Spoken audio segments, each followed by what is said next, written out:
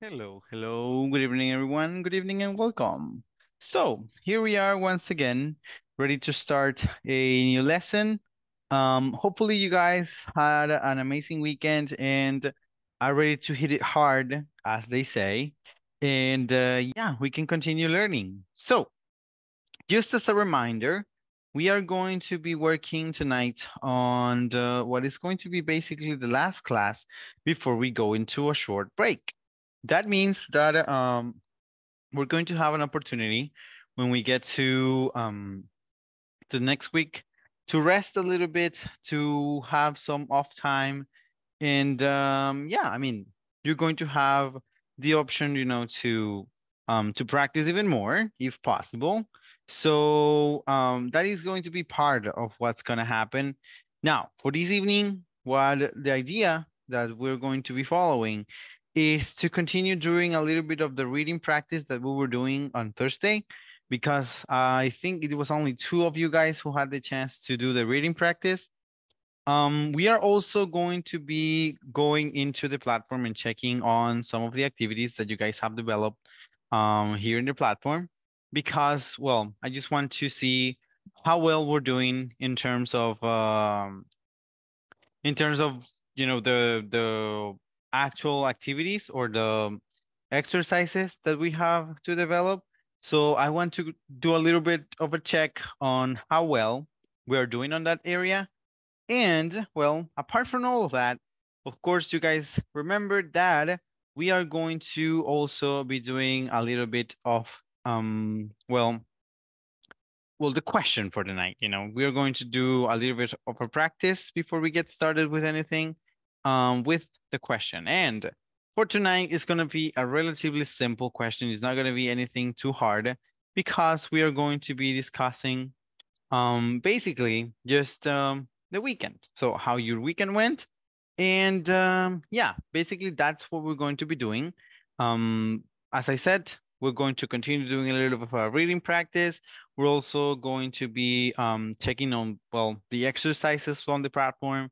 And we are as well going to be, I think we're going to have some time to talk about simple past and present perfect, which is going to be, well, part of the sections that we need to cover during, well, the topics that we have to discuss. So before anything, we're going to get then into the question for the night. As I said, tonight we're going to be talking about your weekends, how your weekends went. So the first person on sharing, I think it's going to be, let's see, Osmin. So tell us, Osmin Rivera, how was your weekend?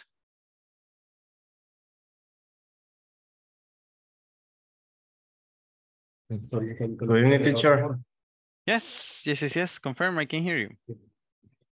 Yes, teacher, I hear. Yeah, so tell me, how was your weekend?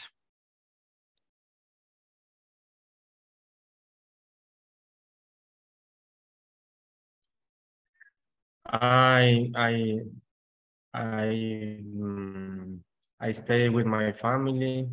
I stay in my home. Uh, I go to shopping. Okay.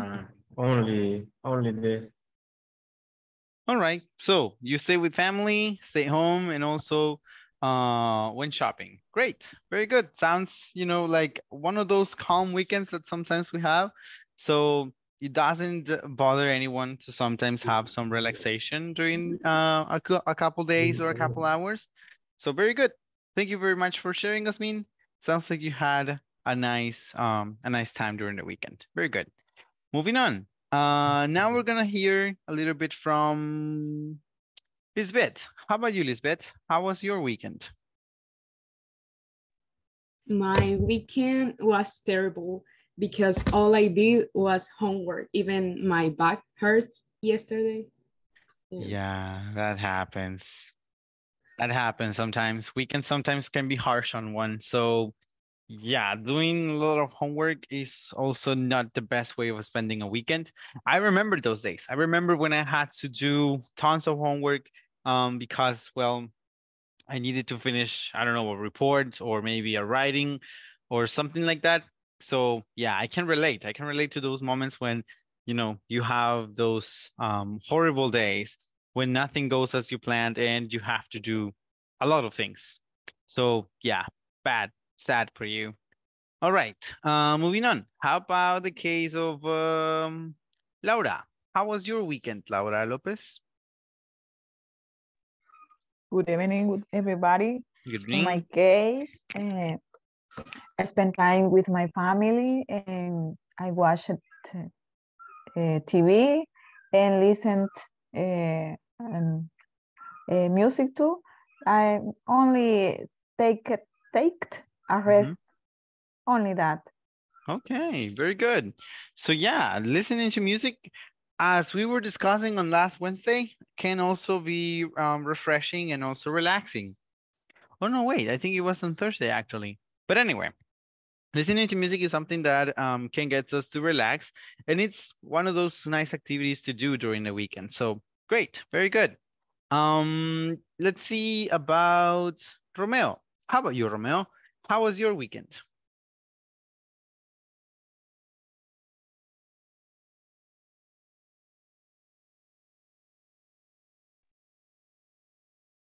Hi, teacher.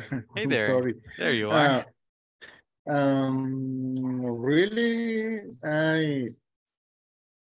I didn't do anything. I Okay. stayed at home all weekend. Okay, so no watching movies, no listening to music or something like that, no watching Uh, sports. yes, I watch the suit, the a series of Netflix. Mm-hmm. The how how is the pronunciation? Suit. Suit. Suits. Suit. Suits. Yes. Mm-hmm. I can. I start to watch the suit. Um, that's all, really. Okay. I no hice nada. You didn't do much then. All right, Yeah. very good. That's okay, sometimes it's a well-deserved rest, so nice. Yes. Very good. So I also did start watching something this weekend. I started watching Jujutsu Kaisen. I remember last Thursday we were discussing something about that, and I started it and I'm loving it. So yeah, that series Suits. I have also been recommended. Many people have told me that it's a very good series. I haven't watched it yet. I think it has two different versions. I think there's one that is Korean. I don't know if it's actually Korean or if it is Japanese, and there is also the American one. So yeah, they say that it's a very nice series. So maybe it's gonna be something that I'll watch sometime. So great. It's great that you spend some time, just relaxing at home. Very good. Yes, really is a good series because I am a lawyer. I like to watch because the new words, new vocabulary to Mm-hmm. me, Very it's good. very interesting and it's a little difficult too. Yeah, that happens. Sometimes, well, many teachers have like recommendations for series that you can watch if you want to acquire new vocabulary. In my case, one that I have been recommended, I don't do that too much because, I mean, people have different tastes. So I prefer not to go ahead and, like recommend you guys to watch something. You can watch anything. What I do normally is that I recommend you to watch whatever it is that you like, just watch it in English. Because in that way, I'm not, getting into your taste on like what you want, what you like to watch or listen to.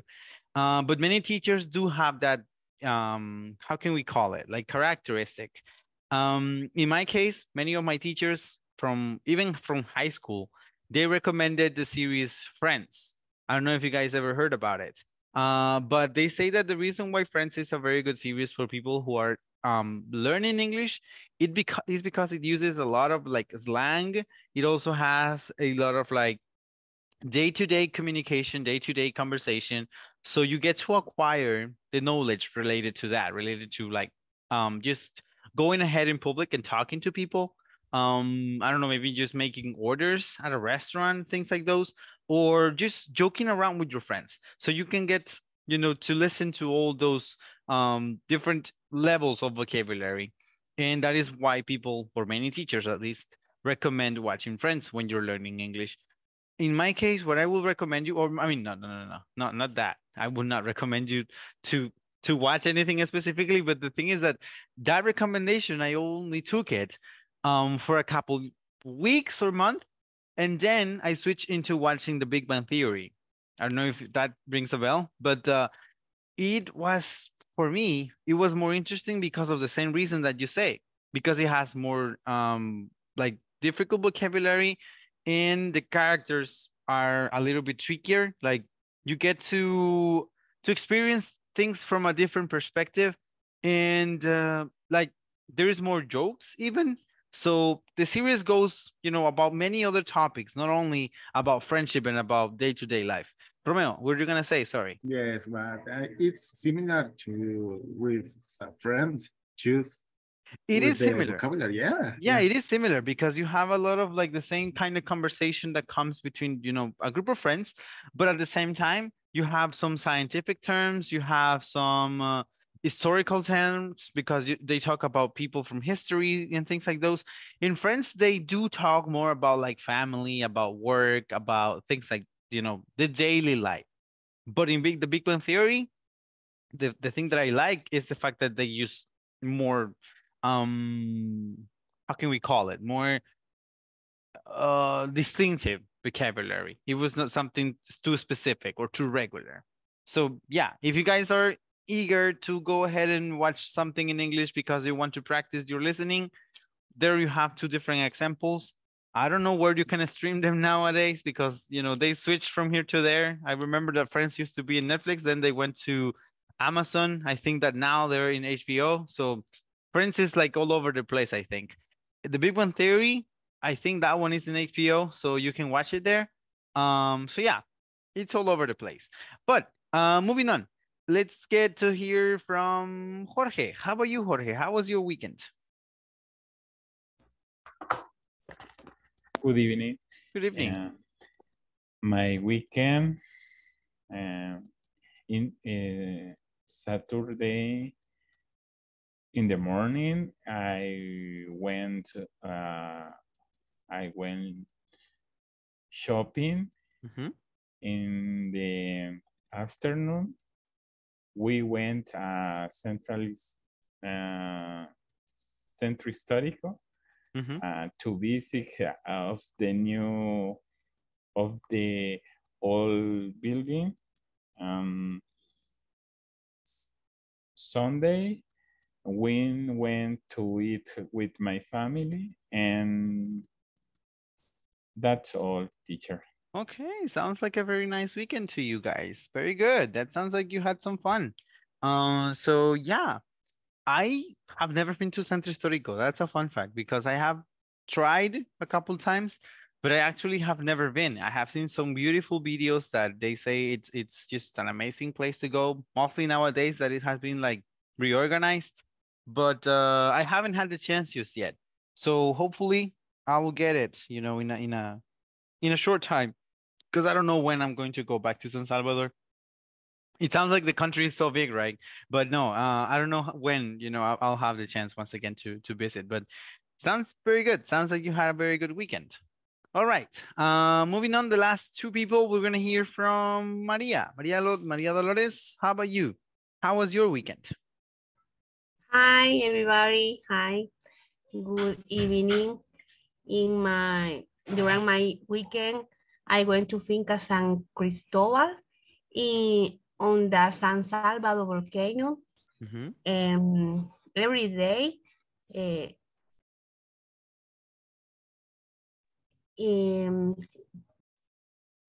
with a nice cool climate, warm coffee and delicious lunch.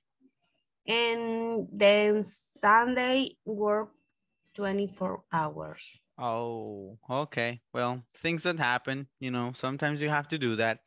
But still, I feel like you are relaxed now, or at least it feels like that.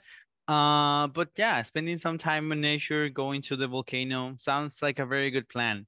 And also, as you said, the cool climate, I can not doubt that it gets people in a good mood, you know, to spend some time in the cool climate and also enjoying, well, your lunch, as you said.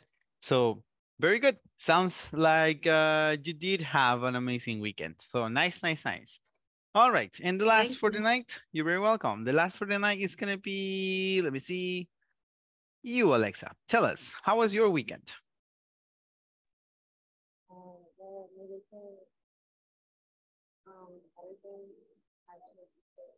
I can barely hear you. I don't know what's going on with your microphone. Can you hear me? Oh, there you go. Yeah, Okay. now it's better. On Saturday, I just stay at home. I just watch Grey's Anatomy bragging. And on Sunday, I went with my family to the Pacific Lake. Oh, And yeah, I just stayed the whole day there. And I was doing my homework too. okay. So working on the way, working on the trip. Yes. Yeah, that happens. I have been there. Been there, done that. So yeah. Well, it sounds like you guys had some great weekends, and also, well, I was meaning to ask, is it the first time that you watched Grey's Anatomy, or is it like a second run, third run? It's the third round. Third run? Yeah, okay. Yes. So you are basically the same as my girlfriend, because she has been just going crazy about watching it for the fourth time. I mean, So, I watched it for the first time, Station 19. It's like, I don't know, es como una subsidiaria quizás, pero es de la misma compañía. Todo pasa ahí. okay. Entonces, Well, sí. in my case, I have never really watched the whole thing. Like I have only watched a few episodes when they were streaming it in Warner. I think it was in Warner. So when Yeah. they were streaming it in Warner, I used to watch a few episodes here and there. And also now that I'm with her, sometimes when I go have lunch with her, she likes to watch Grey's Anatomy while she's also having lunch. And I'm like, sometimes it's so disgusting because they have, you know, those all the creepy things happening on the screen, and she's just having lunch like nothing. And I mean, me as well. It's not like I'm, you know, the kind of guy who's gonna get just disgusted because of that. But yeah, it's just like interesting. I mean, I didn't know she had the stomach for that, to watch all the blood and veins and things, and also eat at the same time. But Grey's Anatomy, another great series. Are you watching it in English, Alexa? Yes. I'm watching Okay. in English. Very good. Great. There we go. All right. So I just sent you guys a phrase here in the chat. Been there, done that. Eso lo usé hace ratito cuando Alexa dijo, ¿verdad? De que hizo la tarea mientras iba al lago o cuando fue al lago. Esta frase ustedes la pueden utilizar siempre que estén hablando acerca de algo, o sea, las demás personas, ¿verdad? O alguien con quien ustedes estén hablando acerca de algo que ustedes han hecho. Principalmente también se usa con cosas que son como especiales, o sea, cosas extrañas, ¿sí? No necesariamente vamos a decir como yo he respirado y yo le voy a decir, I've been there, done that. No, sino que puede ser, digamos,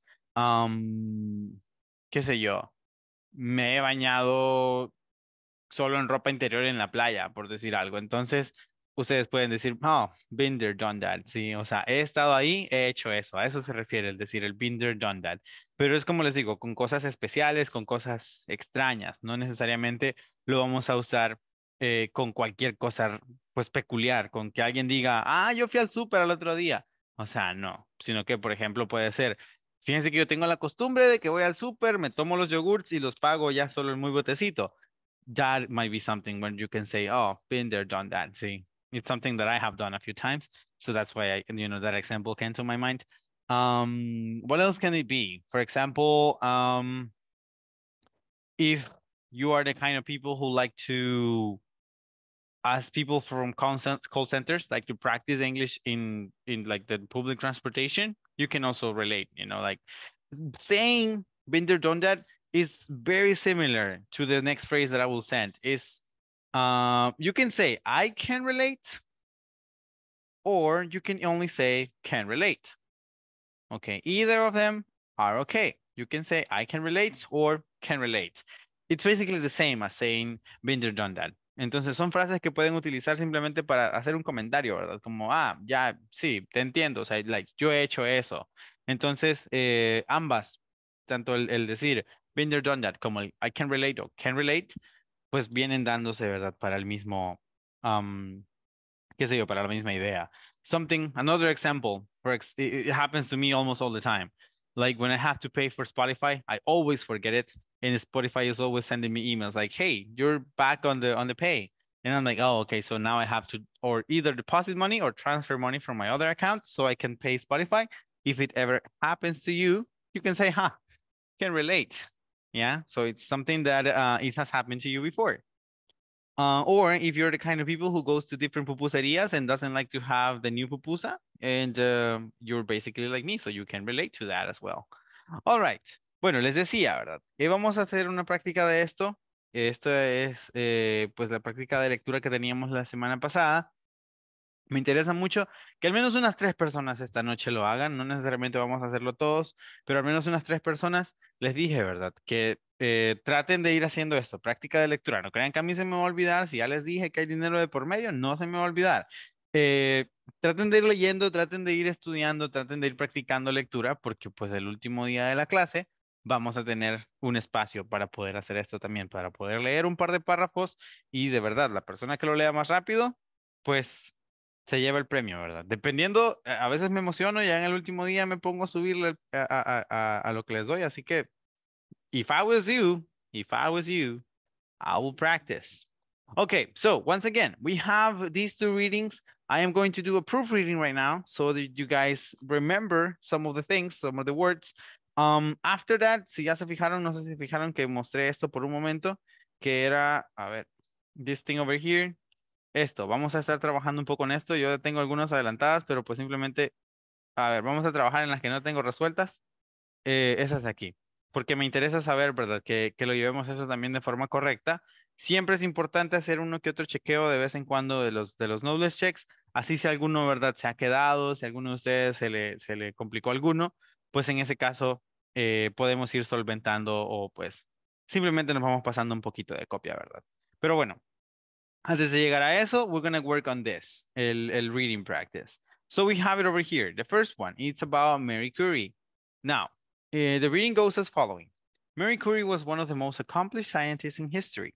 Together with her husband, Pierre, she discovered radium, an element widely used for treating cancer, and studied uranium and other radioactive substances. Pierre and Mary's amicable collaboration later helped to unlock the secrets of the atom. Mary was born in 1867 in Warsaw, Poland, where her father was a professor of physics. At an early age, she displayed a brilliant mind and a brittle personality. Her great exuberance for learning prompted her to continue with her studies after high school. She became disgruntled, however, when she learned that the university in Warsaw was closed to women. Determined to receive a higher education, she defiantly left Poland and in 1891 entered the Sorbonne, a French university where she earned her master's degree and doctorate in physics. Marie was fortunate to have studied at the Sorbonne with some of the greatest scientists of her day, one of whom was Pierre Curie. Mary and Pierre were married in 1895 and spent many productive years working together in the physics laboratory. Y tenemos el siguiente. Ese es el de Mount Vesuvius, ¿sí? Solamente estoy haciendo una proofreading después que hayamos tenido ya la oportunidad de practicar algunos de ustedes. En ese momento sí les voy a hablar acerca de las diferentes palabras, del vocabulario nuevo que puede haber aquí y tendrán ustedes también la oportunidad de preguntar, ¿verdad? Cualquier cosa que se les ocurra acerca de, pues principalmente eso, el vocabulario que se pueden encontrar, cualquier palabra que se les haga complicada. Así que si de momento hay alguna que ustedes se quedan como, ¿qué significa eso? Vamos a regresar aquí para poder revisar ambos, tanto el de Marie Curie como el de Mount Vesuvius. So Mount Vesuvius, the reading goes as following. Mount Vesuvius, a volcano located between the ancient Italian cities of Pompeii and Herculaneum, has received much attention because of its frequent and destructive eruptions. The most famous of these eruptions occurred in AD 79. The volcano had been inactive for centuries. There was little warning of the coming eruption, although one account unearthed by Archaeologists says that a hard rain and a strong wind has disturbed the celestial calm during the preceding night.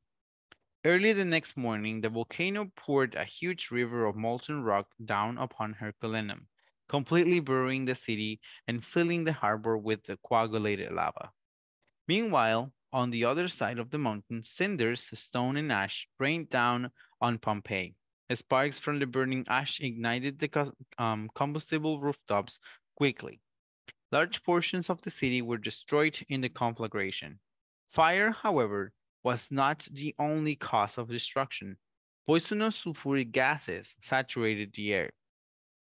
These heavy gases were not buoyant and in the atmosphere, and therefore sank towards the earth and suffocated people.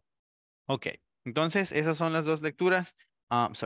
Ahora sí, quisiera ver o quisiera conocer quiénes son 2 o 3 voluntarios a quienes les gustaría practicar. Ya la semana pasada tuvimos, me parece que fue Laura, Alexa, I think we also had, I don't remember who else, la verdad.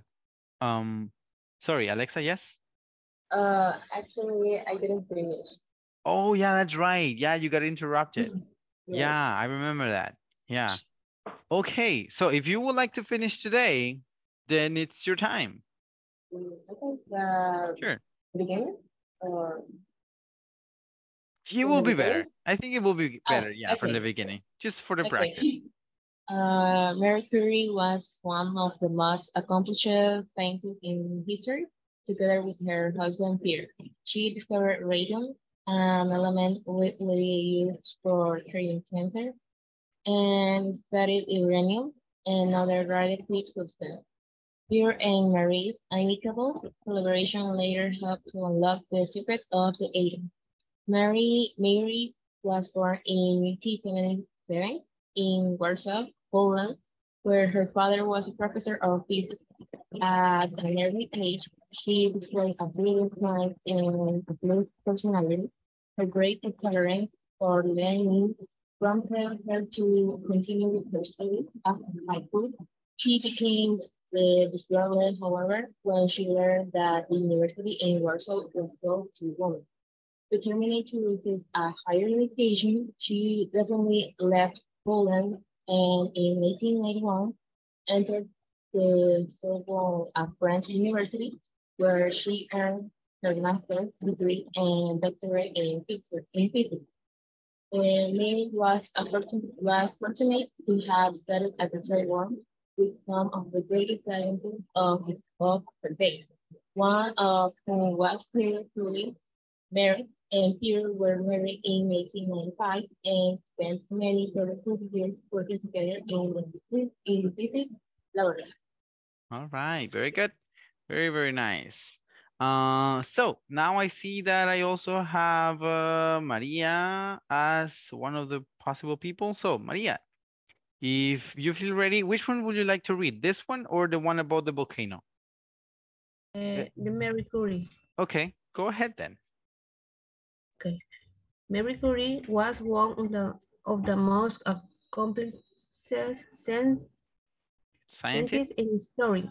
Together with her husband, Pierre, she discovered radium, an element widely used for treating cancer, and studied uranium and the radioactive substance. Pierre and Mary amicable collaboration later helped to unlock the secret of the atom. Mary was born in 1896 in Warsaw, Poland, where her father was a professor in physics at an early age. She displayed a brilliant mind and brilliant personality. Her great exuberance for learning prompted her to continue with her study after high school. She became disgruntled, however, when she learned that the university in Warsaw was closing the women. Determined to receive a higher education, she defiantly Les Poland in 1891, entered the Sorbonne, a French university, where she earned her master's degree and doctorate in physics. Mary was fortunate to have studied at the Sorbonne with some of the greatest scientists of her day. One of them was Pierre Curie. Mary and Pierre were married in 1895 and spent many productive years working together in the physics laboratory. Very good. There we go. Great. Good. Thank you. All right. Now, Mariela, which one would you like to read? This one or the one about the volcano? This one. All right. Go ahead then. Marie Curie was one of the most accomplished scientists in history. Together with her husband Pierre, she discovered radium, an element widely used for treating cancer, and studied uranium and other radioactive substances. Pierre and Mary's amicable collaboration later helped to unlock the secrets of the atom. Mary was born in 1867 in Warsaw, Poland, where her father was a professor of physics at an early age. She displayed a brilliant mind and a vital personality. Her great exuberance for learning prompted her to continue with her studies after high school. She became disgruntled, however, when she learned that the university in Warsaw was closed to women. Determined to receive a higher education, she defiantly left Poland and in 1891 entered the Sorbonne, a French university where she earned her master's degree and doctorate in physics. Mary was fortunate to have studied at the Sorbonne with some of the greatest scientists of her day, one of whom was Pierre Curie. Mary and Pierre were married in 1895 and spent many productive years working together in the physics laboratory. All right, very good. Very good. That was a really nice base. How about you, Lisbeth? Let's hear from you. Which one would you like to read? This one or the one about the volcano? This one. All right. Okay. Marie Curie was one of the most accomplished scientists in history. Together with her husband, Pierre, she discovered uranium, an element widely used for treating cancer, and studied uranium and other radioactive substances. Pierre and Mary's amicable collaboration later helped to unlock the secrets of the atom. Mary was born in 1867 in Warsaw, Poland, where her father was a professor of physics. At an early age, she displayed a brilliant mind and a bright personality. Her great exuberance for learning prompted her to continue with her study after high school. She became disgruntled.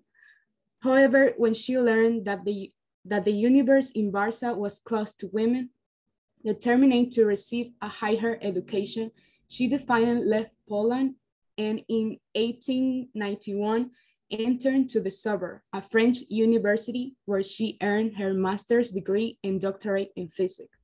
Mary was fortunate to have studied at the Sorbonne with some of the greatest scientists of her day, one of whom was Pierre Curie. Mary and Pierre were married in 1895 and spent many productive years working together in the physics laboratory. All right, very nice. I like that. Very good. Okay, so now that we have practiced and read these paragraphs, mainly this one about Marie Curie, I would like to know, do you guys have any questions related to vocabulary from these words? No necesariamente solo los que han leído, sino incluso, ¿verdad? Todos ustedes. ¿Alguna duda que tengan acerca de las palabras que están acá? ¿Alguna que no conozcan? ¿Quisieran conocer cuál es el significado de ellas? Or do you think you have full knowledge of all the words in these paragraphs over here? Yes, teacher. What is the meaning? Disgruntled. At the second paragraph, at the Disgruntled. fourth line, Okay. yes. Here. Oh, wait. Perdón. Se pasó. Disgruntled. This one over here. Just a Yes. second. I'm going to point it with the laser. So here. Disgruntled. This one is a synonym of getting mad. Like when you're disgruntled, is when you're mad, when you don't like something. So it's basically when you say, sorry, it's like the middle between being mad and being disappointed. So disgruntled is like, estoy decepcionado. Sí. So basically that's what happened. It's between, you know, pero es un poquito más que ir solo de decepción, ¿verdad? Decepcionado es como si dijéramos I'm disappointed, pero es como que me siento triste nada más. Pero disgruntled es entre la decepción y el enojo. So disgruntled would be like a stronger disappointment. We have prompt Okay, thank you. also. You're very welcome. So prompt is something that we use, or the word that we use when we want to talk about something that pushes me, something that gives me the energy to do something.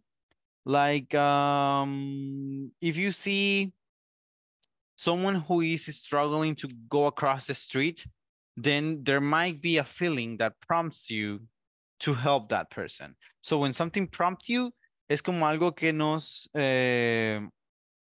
impulsa a hacer algo. So if I feel prompted by something, it's when something is going to, you know, give me that idea, give me that strength for me to go ahead and do something about that person. All right. Any other word that you guys would like to get to know?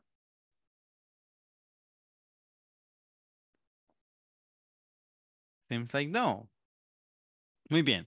Entonces, supongo que también entendemos bastante bien, ¿verdad? ¿A qué se puede utilizar esta palabra? El blith.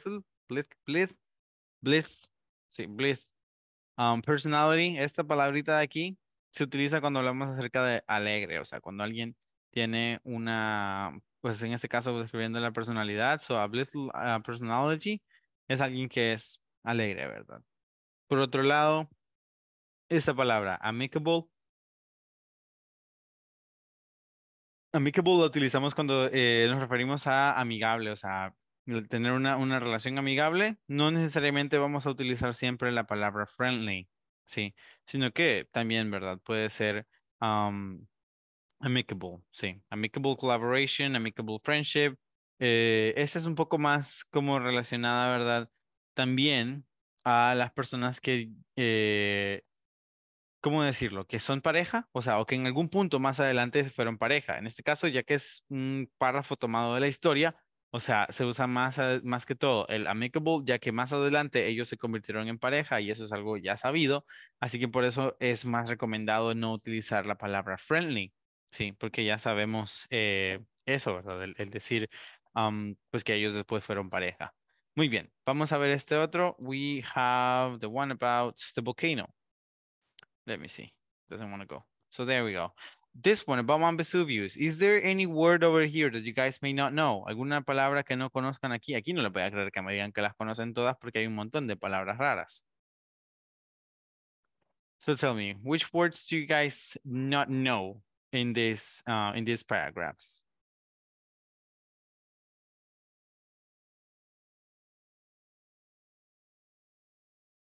Ese como no lo leyó nadie hoy, por eso es más difícil también que la encuentren, ¿verdad? Pero, yes. Teacher? Yes. Hi. Good Hi. evening. Good evening. I want the meaning of the last therefore. Therefore, let me see. Therefore. Where is it? Esta vez se me perdió. Paragraph. Ok, solo que voy a esperar que se quite que tengo aquí Bueno, no importa que no lo vea, pero el punto, therefore, when we use therefore, we use it when we want to talk about something that happens as a reason, ¿sí? As a reason of something else. Entonces, si yo digo therefore, estoy refiriéndome a decir por lo tanto, por decir así. Por lo tanto, so therefore, ¿sí? Es a raíz de esto, sucede lo otro. So, there you have it. When you use therefore, it's basically for that. Sí, aquí está. And therefore they sang. Entonces, debido a eso, ¿verdad? We're talking about the particles or the heavy gases, not necessarily the particles, but the heavy gases. And they say, or the phrase says that they were not buoyant in the atmosphere. Eso significa, ¿verdad?, que no podían flotar. So when you have something that is buoyant, significa que es algo que pues tiene la capacidad, ¿verdad?, de flotar, algo que tiene la capacidad de mantenerse en altura, digamos. But here they were not buoyant, therefore they sank. Entonces, a raíz de eso, pues se hundían, ¿verdad?, hacia la tierra. Okay, then we have meanwhile. Meanwhile, when we use meanwhile, we're referring to during that time. So we are going to have it, or where is it? Meanwhile. Let me see, no lo encuentro ahorita.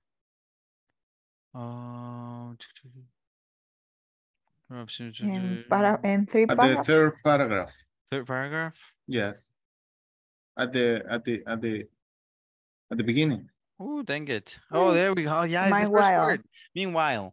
Yeah, meanwhile. Esa es una similar. A ver, meanwhile, al igual que la palabra que teníamos acá atrás, el however, que estaba en una parte de del segundo párrafo acerca de la lectura de Mary Curie, son frases muy utilizadas en la escritura, perdón, profesional. En este caso, aquí, meanwhile, va a entenderse como mientras tanto, ¿sí? El párrafo anterior, ¿verdad? Donde venía contando algunas de las cosas que estaban pasando, en este caso era acerca de Herculaneum, ¿sí? Las cosas que estaban pasando de ese lado. En esa comunidad, vamos a decir, como ciudad puede ser, no sé, honestamente, esto sí no lo conozco al 100%, si estas eran ya conocidas como ciudades, o sea, si eran ciudades grandes, ciudades bien establecidas. La que sí sé que era una ciudad grande y que eso, de hecho, esto va a contestar la duda que tenía Mayra, es acerca de Pompey o Pompeya. Sí, esa sí yo sé que era una ciudad. Herculaneum no lo he buscado en realidad, así que por eso les digo, no sé si era una ciudad o si simplemente era un poblado. Pero aquí nos está contando en este párrafo acerca de todas las cosas que estaban pasando ahí. Entonces, al utilizar el meanwhile, se utiliza al principio de la frase, porque del párrafo, perdón, porque lo que yo voy a hacer es que estoy introduciendo qué estaba pasando mientras tanto, meanwhile, sí, mientras tanto, del otro lado. Y luego, pues ahí mismo tenemos eso mismo, ¿verdad? On the other side of the mountain, sí. O sea, al otro lado de la montaña. Entonces, este meanwhile se utiliza para referirse a mientras tanto. En cosas de la vida cotidiana se puede utilizar, sí. Yo puedo decir, por ejemplo, my kids were watching TV meanwhile, pero eso es como más, es como más extraño, digamos. Lo más común en la vida cotidiana, y por eso les digo que es mucho más común esto que se use en la escritura profesional, lo más común sería decir solo while. I was watching or doing the dishes while my kids were watching TV. Pero se puede también utilizar el meanwhile, sí. O sea, que se refiere a, pues específicamente eso. Mientras tanto, I was doing the dishes while, or meanwhile, my kids were watching TV. Pero como les digo, suena un poquito extraño porque no es la costumbre, ¿verdad? La costumbre es utilizar el while, que solamente se refiere a mientras, no necesariamente el mientras tanto. Por otro lado, unearthed. A ver, earthed, esa es una palabra compuesta, ¿sí? Earthed se refiere a cosas que están enterradas, o sea, pero no enterradas necesariamente a propósito, ¿sí? Eso sería buried. Sí, earthed son cosas que han quedado soterradas, por decir así. Entonces, buried sería cuando hablamos acerca de cosas aterradas, o sea, cosas que están bajo tierra a propósito. En cambio, earthed son cosas que a raíz del tiempo fueron quedando ahí, ¿verdad? Entonces, cuando utilizamos el unearthed, y ustedes se fijan también en la siguiente palabra que se utiliza, archaeologist, podemos generar ahí, ¿verdad? Un enlace. Unearthed by archaeologists, entonces significa que se refiere a desenterradas, descubiertas por arqueólogos. Entonces aquí, esto se va a entender, although one account unearthed, será, ¿verdad? Como un encuentro o un dato, ¿sí?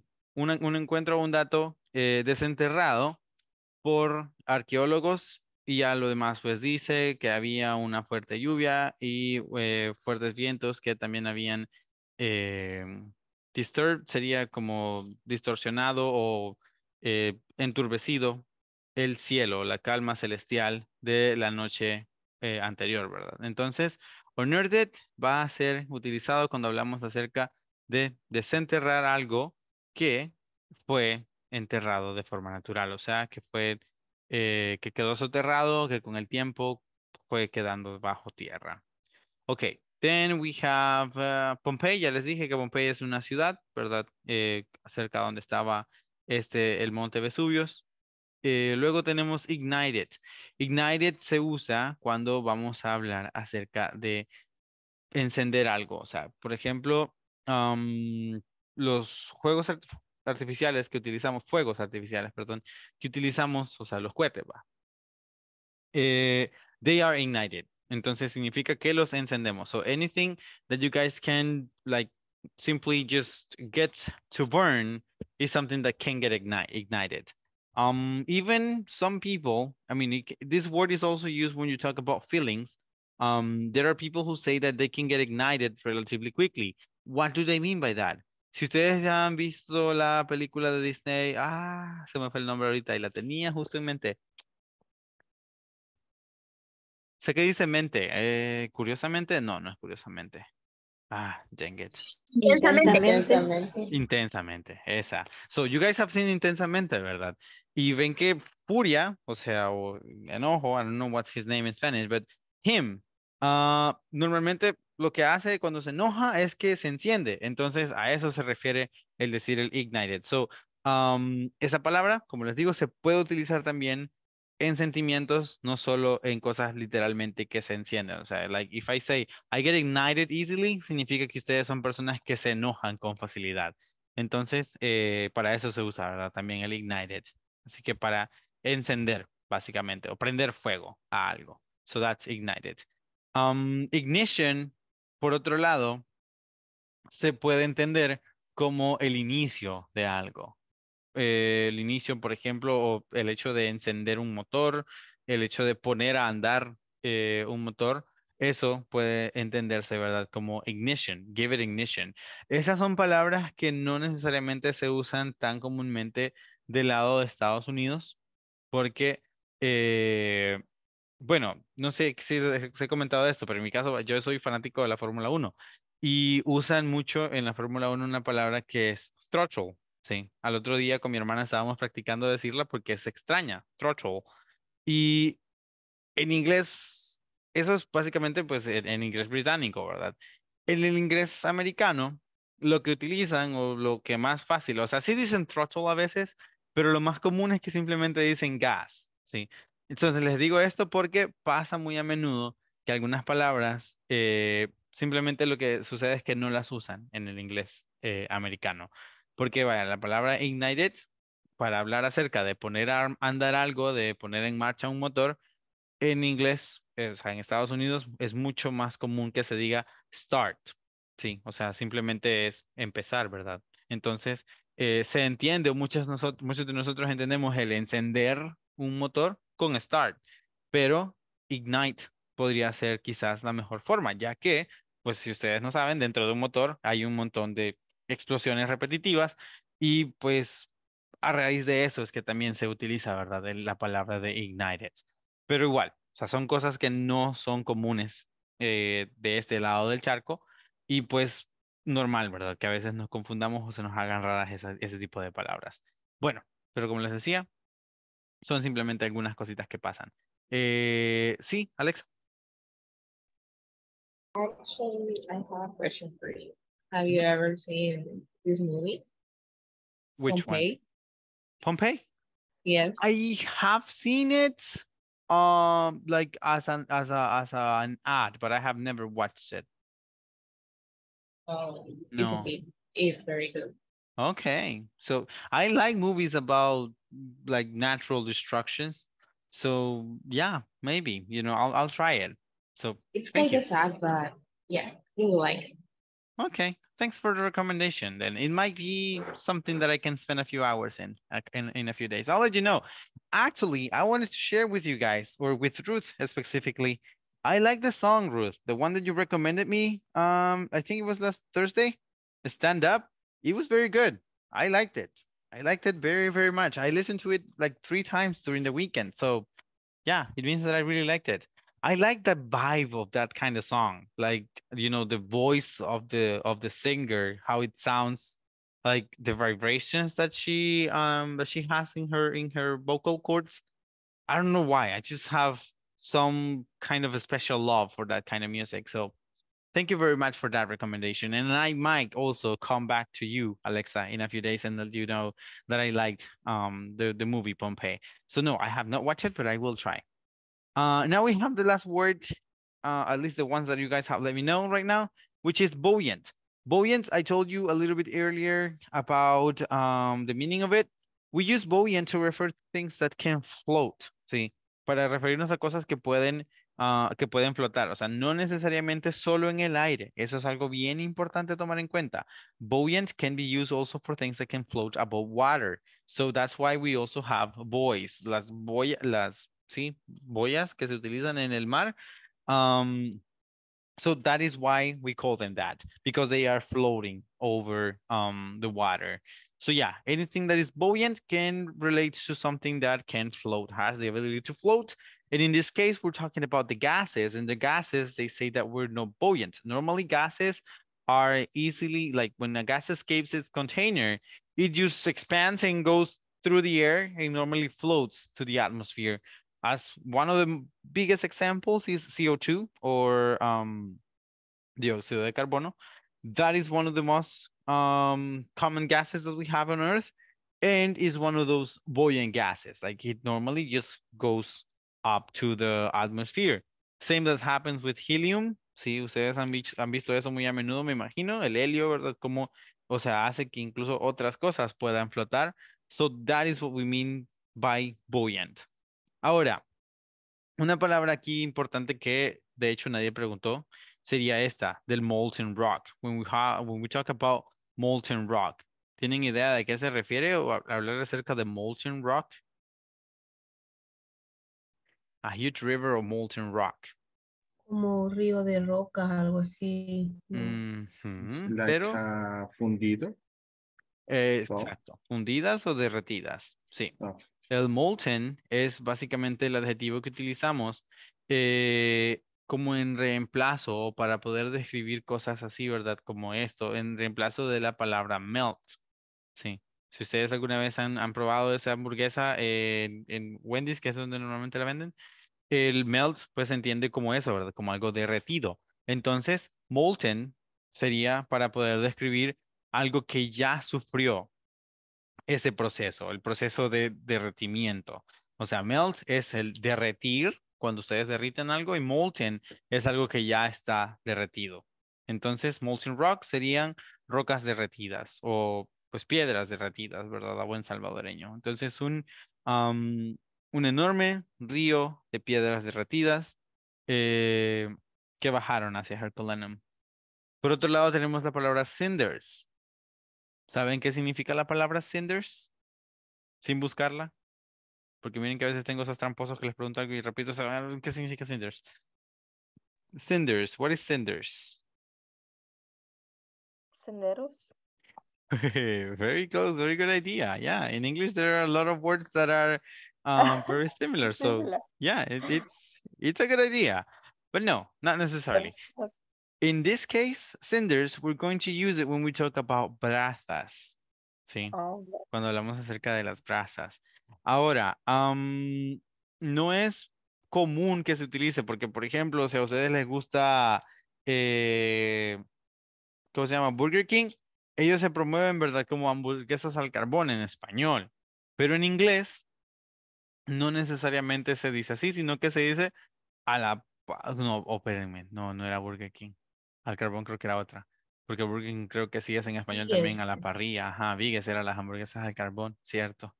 Y Burger King era a la parrilla. Bueno, pero el punto es que en inglés también ellos se promueven así, como hamburguesas a la parrilla. Difícilmente hablan acerca de esto, acerca de las brasas.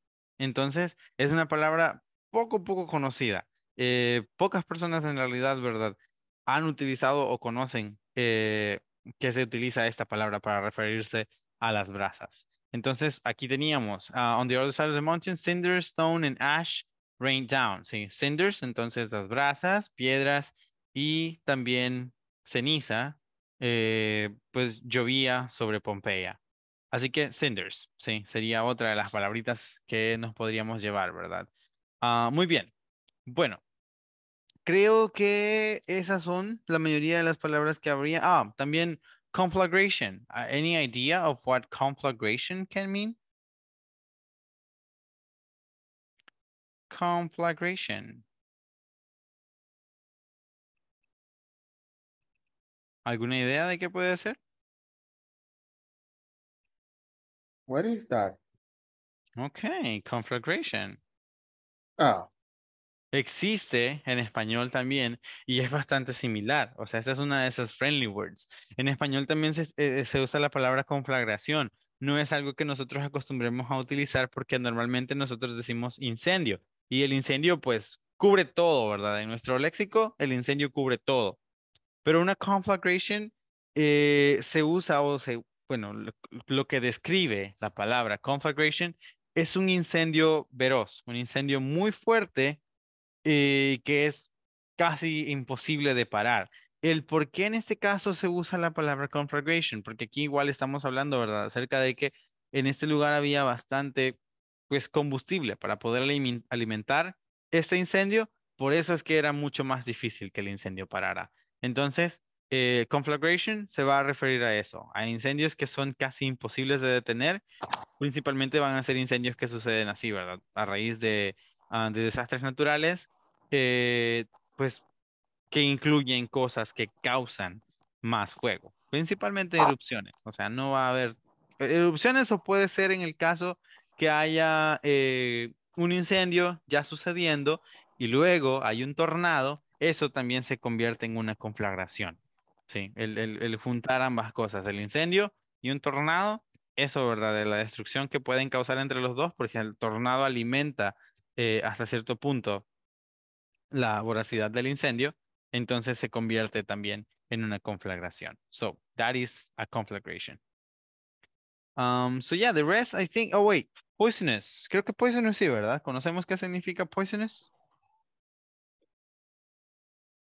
Poisonous y sparks, esas dos palabras. Do you guys know what? Poisonous es Ajá. como Venenoso. venenoso, ajá. Venenoso. ¿Y sparks? Poison es veneno.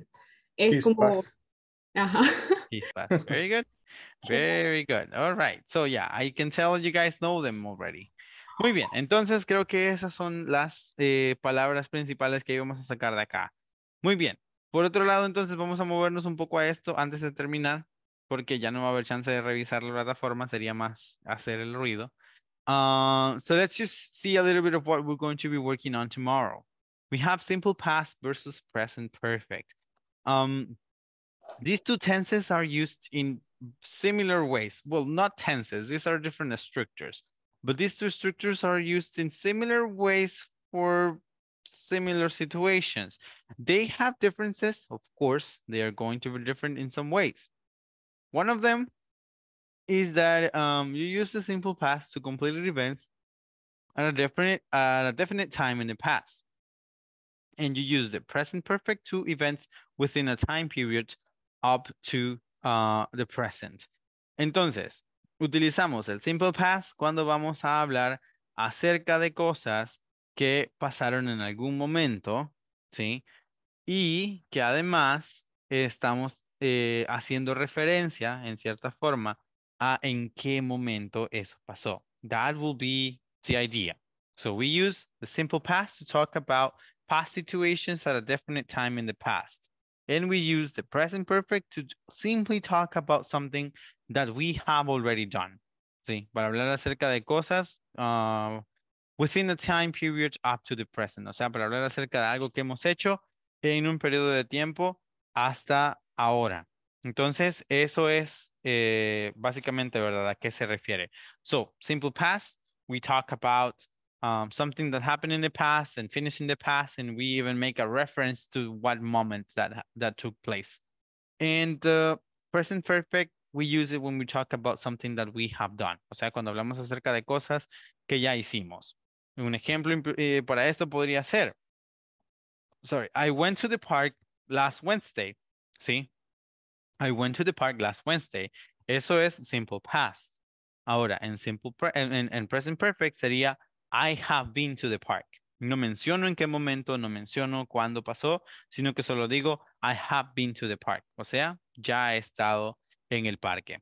Mañana vamos a ver esto más a fondo y cuáles podrían ser algunos de los momentos en los cuales utilizamos uno o el otro. También vamos a hacer la revisión, ¿verdad? Que hoy no tuvimos la oportunidad de la plataforma. Now, for now, I think that is it. That is all that we had to cover this evening. All that I have left to do is thank you guys very much for your attention and participation in this evening's class. And I hope you have an amazing rest of your day. So have a good one and see you tomorrow. Good night. Bye, good night. Tomorrow.